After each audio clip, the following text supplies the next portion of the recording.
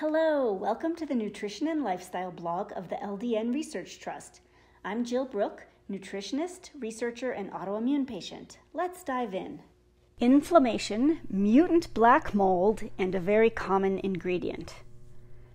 Check a few food labels in your pantry, and chances are you have several products containing citric acid.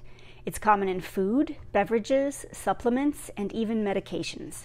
I had always assumed it came from lemons or limes and thought little of it, until I came across this article in the journal Toxicology Reports. Potential role of the common food additive manufactured citric acid in eliciting significant inflammatory reactions contributing to serious disease states, a series of 4 case reports.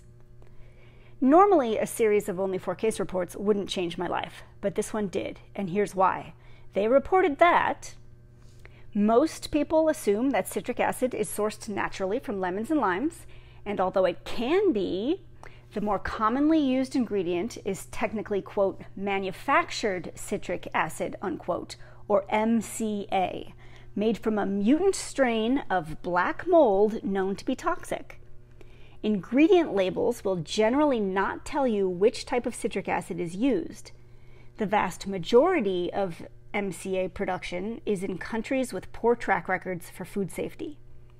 Fragments of the toxic black mold can get into the citric acid, and if we ingest fragments of this black mold, we'd expect some people to have significant immune, i.e. inflammatory, reactions.